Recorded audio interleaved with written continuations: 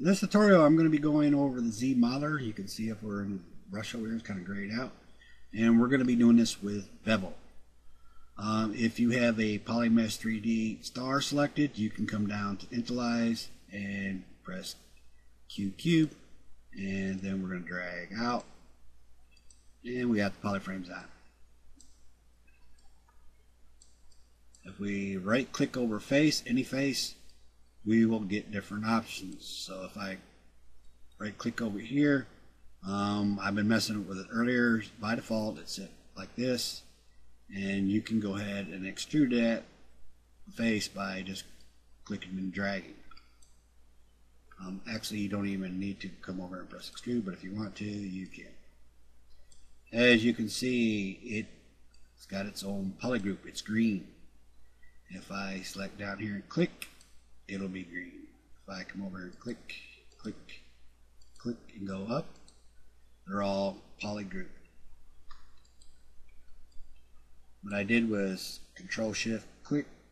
I held the Control key and Shift key held down, then I clicked the group. So what I want to do is I want to bevel this face, and this face only. Okay, I'm going to show you how to fix something. There's more than one way of doing things, so I'm just going to give you an example. So I want to bevel them three faces only. So I'll right click and I want to bevel. By default it's set to single polys, but I got it over here on polygroup all. So if I go ahead and go onto a face and drag, well, it's working everywhere I want to, but over here at the bottom I don't want that. I want three faces, but it's trying to do it to four, trying to bevel four. Control Z that. One of the ways is making temporary groups. You can do that by holding the Alt key and clicking on a face, and you can see the colors change. Now when I go ahead and bevel that, that will work like that, which is perfect. Let's Control Z that. Now you can see that they're all still temporarily polygrouped, so I'm going to Control Z that back. Control Z, Control Z. Well, if you have a lot of extrusions and you want to fix that area, well, that's going to be a lot of alt clicking to make temporarily groups. Let's say I had about 30 extrusions. That's going to be a lot of clicking just to fix that little problem there. The way that you can do this, I'll show you here right now, is let me go show the problem area again. Is this bottom one, and I don't want that affected. Is right click over face, and then we're going to go ahead and mask that. And we're going to click to make sure that we get around here and kind of mask that very well. Right click over face, and we're going to go ahead and bevel that.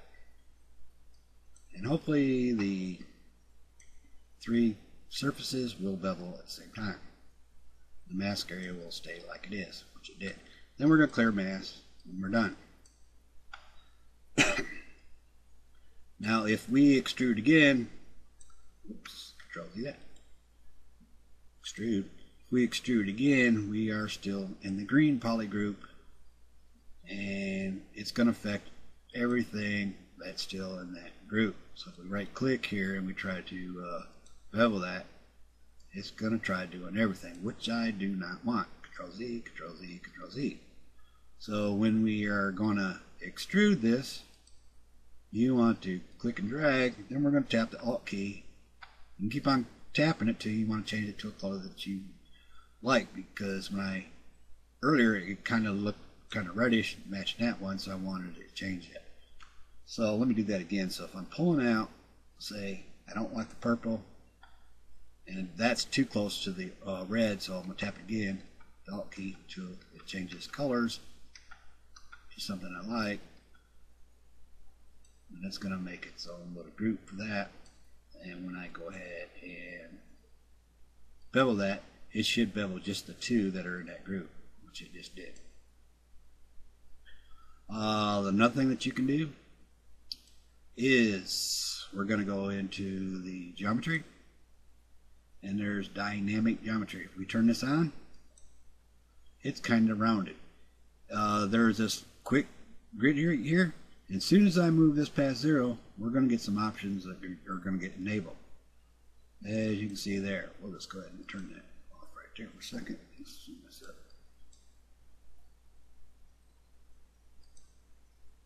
So we're going to get something like that. You can use the chamfer and use the coverage.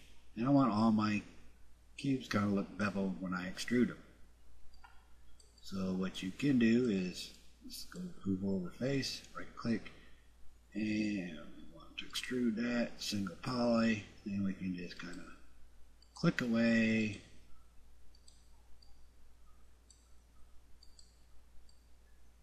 And if you don't like it, Control Z that, and let's go over here.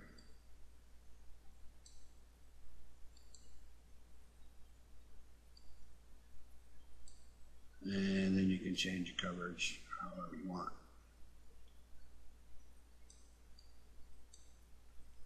I think I kind of see here we go. Let's do it like this. I think I was clicking on something I wasn't supposed to, so let's manually do it like this. I'll just click here.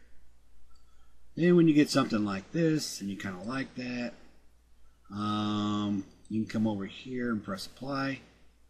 You can adjust your smoothing first. Let's say I want it to set to 4.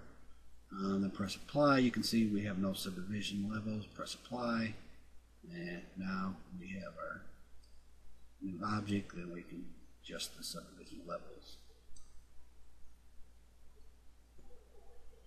Okay, I'd pause the video. One last tip here before I go. If we go in the light box here and we got the QQ bevel, we'll just select that there.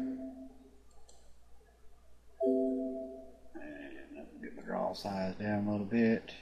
Turn on polyframes. And we can go ahead and use the ZModeler on this. And every time that I extrude something, it will be beveled.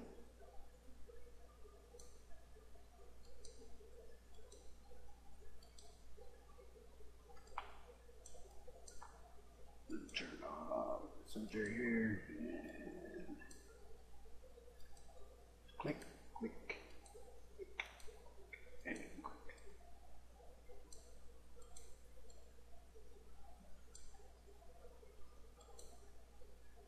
And them settings are in the dynamics subdivision.